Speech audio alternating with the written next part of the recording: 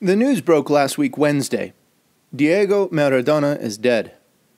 A legend of the game of football, and arguably the greatest, according to some, passed away in his sleep at his home in Tigre, Buenos Aires, Argentina. The preliminary reports are that Maradona died of acute lung edema and chronic heart failure, but there are investigations and allegations surrounding his care in the last week of his life at the time of our recording. Hello everyone, this is Rev Brad coming to you today from the Touchline. As I watched and read through countless Twitter and Instagram tributes, and I watched footballers and organizations around the world pay tribute to this man who some call a god, I was struck by one particular comment. It reads, "For Diego, I would go to the end of the world, but with Maradona, I wouldn't take a step." Well, we dive deeper into this and into the person of Diego Maradona, and we're back after this.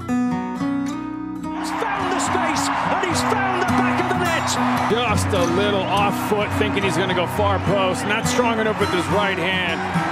Whips that one in. Far post, almost made amends, and they have. He has the hat-trick. The second in his career. The third of the night. The hat-trick hero. Talked about you're not going to be able to sustain that kind of pressure. To the corner. Goes towards the near post. And you're the angle, and what a goal! What a goal! For Diego, I would go to the end of the world, but with Maradona, I wouldn't take a step. That curious statement made by Fernando Signorini, Maradona's personal trainer, in the 2019 documentary by Asif Kapadia on Diego Maradona's life, has stuck with me since last week. Now, I haven't seen that documentary yet, but earlier this summer, I did watch Netflix's Maradona in Mexico, which details Maradona as he coaches the second division Mexican team, Dorados de Sinaloa, in Culiacan, Mexico. As I watched that film, I saw evidence of Signorini's sentiment. There seemed to be two sides to this larger-than-life persona of Diego Armando Maradona. I watched as he religiously would pray the Lord's Prayer before matches with the team, and then turn around and totally destroy someone with his words, almost like a raving lunatic asking, "Who are you? Who are you?" As I thought more about Maradona's death, I contemplated, as I typically do, a question I often ask a family for whom I'm officiating a funeral or memorial service for their loved one. In the moments as we begin to talk about the details of that person's life, I start to reflect on whom in the Bible this person's life reminds me of. And as I started to do this, as I started to consider Maradona, for some reason, I kept getting stuck. Perhaps it's because I don't feel like I know Maradona really that well. I've only seen him in the public eye. And I've seen and heard of his football excesses. I know of his personal struggles off the field, but I've not made this great, tremendous study of his life that would allow me to be some credible or authorized voice. So I called a few friends of mine who understand the game and understand the Bible to help me a bit. But let me pause and ask you, if you were to consider someone in the Bible, for what person would the life and the story of Diego Maradona seem to be a mirror? If you know the Bible well, who would that person or that story be? What comes to mind? And no, Job is not the right answer. I'll give you a minute just to think about it. Now, truthfully, there never is a perfect example when these things come to be, but as doing this exercise, I find that there are commonalities and generalities, and the closest person that I could arrive at with my friend's help was the life of Saul, son of Kish. Saul was the first king in the history of the nation of Israel, and it's on Saul's life and reflections on Maradona that I would like to draw a few simple reflections. And to begin, Saul's name means one requested or one asked for. And if you know the history, the people of Israel were asking for a king. Israel itself had been a mess politically, spiritually, and in other ways before Samuel. Samuel was the prophet, the priest. Even Samuel's own sons didn't follow God the way he did. And so as Samuel grows older, the people begin to ask for a king like the other nations that they saw around them. This bothers Samuel. But God tells Samuel, it's not you they're rejecting, it's me. And in spite of Samuel's warnings of what it will mean to establish a monarchy, to have a king, the people don't listen, and instead they demand a king. The nation wants someone like the other nations. And if you read 1 Samuel 8:20, the author describes it this way. "No," they said, the people of Israel.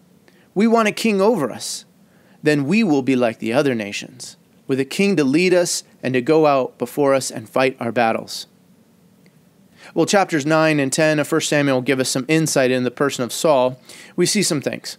First, Saul is described as an impressive young man amongst the Israelites. He was a head taller than any of the others. We also know that Saul comes from a small tribe of people, and his clan being one of the less significant amongst that tribe, Saul really has some humble beginnings. And finally, we see that the hand of God comes upon Saul. Saul is a changed person from the inside out. He's transformed. And this meek, meager, mild kind of person who maybe has some special gifts and talents, certainly some physical attributes, all of a sudden we see him becoming more like a king because God is with him. The hand of God is upon him. At the public announcement of his kingship, though, we see Saul is hiding. And so when it comes time to actually step forward, we see maybe this humbleness or this shyness or this timidity. Now, again, no example is perfect. But in reflecting on Signorini's statement, I think there was something to the person of Diego Maradona that was attractive and inspirational. Diego himself was born into a large Roman Catholic family, 4 older sisters, 2 younger brothers. He grew up in a poor area outside Buenos Aires. He received his first soccer ball at the age of 3, and by age 8, he had grabbed the attention of a scout while playing a neighborhood match. Diego, as a person, as a player, was actually short in stature, but it was said that his size actually gave him an advantage over other opponents because he was able to move and dribble more quickly, and certainly his skill with the ball and his ability to get around people was unparalleled and perhaps one of his greatest God-given skills. Now, Argentina had won its first World Cup in 1978. Maradona was left off the squad. Only 17 years old, Argentina's head coach believed Diego to be too young. And 4 years later at the World Cup in Spain, Diego certainly had risen to be a name on the football pitch to be feared. But he was stymied by the countless cuts and tackles and the ways that teams would effectively shut him and Argentina down and out. That year, Argentina didn't get past the group stage, but 4 years later, Maradona captained Argentina and the national team to victory, World Cup victory in Mexico. Although it wasn't without controversy. And many people know this, but maybe for some of you that don't, really the controversy comes around his 2 goals scored in the 2-1 quarterfinal win against England. And I think that these 2 goals are perhaps a little indicative of the 2 different sides of Diego Maradona's life. The first goal was an absolute cheat. Maradona rose in the air and put the ball past English keeper Peter Shilton and in the back of the net by hitting the ball with his hand, which was close to his head. Now, despite the English appeals, neither the referee or the linesman got a good look, and so the goal stood. The goal is famously known today as the goal scored by the quote-unquote hand of God. And this came after Maradona in the post-game was quoted as saying this. He said that the goal was scored, quote, a little with the head of Maradona and a little with the hand of God, unquote. Well, just a few minutes later in that same game, Maradona's second goal is a moment of individual brilliance. And it's still described as the goal of the century. Maradona received the ball from a teammate in his own half, and in 10 seconds he out-dribbled 4 English defenders to go 60 yards and score and put Argentina ahead 2-0. Perhaps there's no better color or characterization of Diego Maradona's life and story than those 2 goals. In fact, the French newspaper L'Equipe described Maradona as half angel and half devil. There is a part to Diego Maradona's life and football that is pure and innocent and beautiful. And like his wonderful goal of the century, when we see the story like Diego, we cheer, we're filled with hope. The underdog wins, the one who was poor is elevated, the small, diminutive one conquers the giant. But there's a darker side, a side that dwells in the shadows. And I think this is why we wrestle with the greatness of Diego Maradona. Is his greatness truly earned? Or has a corner somehow been cut? Has he cheated in some way to earn this? And how could our favorite son, our hero from amongst the Shandyville hobbles of Buenos Aires, go so far afield? You know, Saul, like Diego, had his success as a king. He had his moments when he acted in the right, and he found favor with God and with the people. but it didn't take long for Saul to go astray. It wasn't long into his kingship, in fact, that Saul cheats. And we read in 1 Samuel 13 that Saul goes off on his own and he departs from God's commands.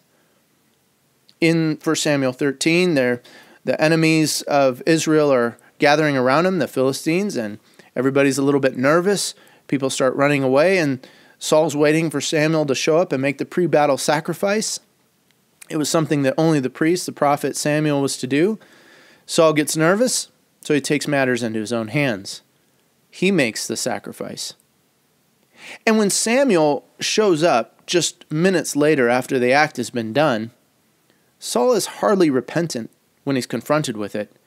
Instead, he kind of excuses his actions and blames Samuel. The result, as we see from Samuel, is that Saul's kingship will not last. And in 1 Samuel 13, verses 13 through 14, we read Samuel's condemning words. "You have done a foolish thing," Samuel said. "You have not kept the command the Lord your God gave you. If you had, he would have established your kingdom over Israel for all time. But now, your kingdom will not endure. The Lord has sought out a man after his own heart and appointed him ruler of his people, because you have not kept the Lord's commands." Well, the rest of Saul's kingship might seem confusing to some because we see that there's still some success that Saul enjoys over his enemies. But I think this only makes the point that much clearer. We can mistake our role and our participation in the grander plans of God and ignore our own spiritual deficiency and cheating, as it were. You know, with God, we cannot cut corners and get away with things. And if you continue to read on in Saul's story, you'll see that God ultimately rejects Saul as king. And this is even worse than Samuel saying, "Hey, your throne won't last." God eventually ends Saul's kingship. And as we begin to see a young David, most of you will know him from the story of David and Goliath, we see young David, son of Jesse, come onto the scene. We see Saul begin to decline and deteriorate. We see Saul begin to be tormented by a madness, by an evil spirit, as it was. He becomes mentally unstable, and he lives in fear from one of his own. And David rises to have success in front of his very eyes, and it just makes Saul, it eats away at Saul inside. Well, Maradona had his continued successes for sure, but he wrestled with some deep and dark demons. In the midst of his 1986 World Cup success, he was already far down the road of addiction to cocaine. It is said by the time he started playing for Napoli, a couple of years he had transferred in for a huge sum of money from Barcelona, that he was already a full-blown addict. And that cocaine addiction was something he battled until 2004. He was hospitalized for drugs, for alcohol abuse. There was a divorce with his wife of some 15 years, multiple affairs, financial problems, mafia mix-ups and tie-ins, and what many soon began to label as just erratic behavior. All these things are a part of the Maradona side of the story. Now, I don't want to carry the parallels between Saul and Diego too far, but I believe we can see something in both of their lives. First, we see what life can be like when the hand of God is really upon us. There are countless blessings in store. There are successes to be had, battles to be won. We can affect change, true change, as we go with God, as it were. I believe Diego Maradona knew something of God. Certainly, Diego was touched and gifted as a footballer, and I think at different points in his life, he saw and knew even what the deeper things of God were as well. One of my favorite stories is the time Diego reportedly argued with Pope John Paul II. And as he looked at the gold-gilded ceilings in the Vatican, all the while Pope John bemoaned the needs of the hungry and the poor in the world. And Diego reportedly challenged him, saying, "Sell your ceiling, amigo. Do something." I think that that gives us a glimpse, a hint at the Diego side of Maradona's personality. Also, I know that the current Pope, Pope Francis, an Argentinian, made a tremendous impact on Diego in his return to faith. The second lesson I think that we can learn from Maradona and Saul is a warning to us, and it's the way that we live. Don't cut corners with God. Don't take things into your own hands. Okay, a little pun intended there. Certainly Saul lost out on having a legacy, and he ultimately descended into a maddened state that left him resorting to witchcraft and all manner of self-promotion and self-preservation. In the little that I've watched of Maradona, there seems to always be a side to him that is compensating. His struggle with identity and confidence and peaceableness is evident. While some may mistake this as passion for the game or something similar, the truth is that for all that Maradona is or has been, it is obvious that it is never satisfied, and he has taken some shortcuts in life, some of which have had long-lasting effects. Well, friends, by no means is today's podcast meant to question Diego Maradona's relationship or faith in God. The truth is, I don't know. And it isn't for me to judge with any certainty or finality the condition of Diego Maradona's soul or his standing before God. But we can in confidence look at the two lives of these men, Saul, son of Kish, and Diego Armando Maradona, and see that beyond the pinnacle of the world upon which these two sat for a time, there are lessons to be learned. And if I were to sum it up into a sentence, it would be, 1, that we ought to seek the hand of God in our lives, and 2, that we shouldn't take matters into our own hands. If we will just serve the Lord with our whole hearts and not turn away from Him, it will go well with us, heart, mind, and soul. Today, as we come to a close, I want to read the words of the prophet Samuel after the people of Israel realized the mistake of choosing after a king. The people asked Samuel to pray to the Lord God on their behalf, and you can find these words in 1 Samuel 12, 20 through 25. Samuel replies to them, "Do not be afraid.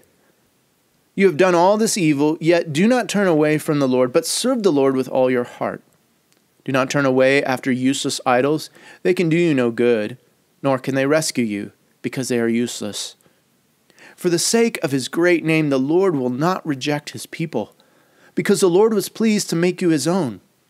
As for me, far be it from me that I should sin against the Lord by failing to pray for you. And I will teach you the way that is good and right, but be sure to fear the Lord and serve Him faithfully with all your heart. Consider what great things He has done for you. Yet if you persist in doing evil, both you and your king will perish."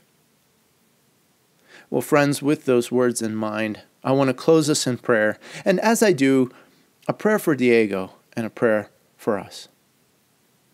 Father, we place Diego Armando Maradona into your hands. Acknowledge a sheep of your own fold, a lamb of your own flock, a sinner of your own redeeming.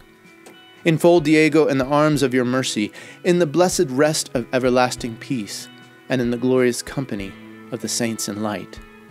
And Lord, for us, as we grieve, as we remember Diego Maradona, forgive us our sins. For idolizing and worshiping Diego Maradona unrightly. For using and placing hope in Diego wrongly and unfairly. For the ways that we have turned away from you, Lord. For the ways we have failed to respect and serve you, Lord. Keep us from evil. May we learn the way that is right and good. May we see the hand of God in our lives this day and forevermore. Amen. And this is Rev Brad coming to you from the touchline.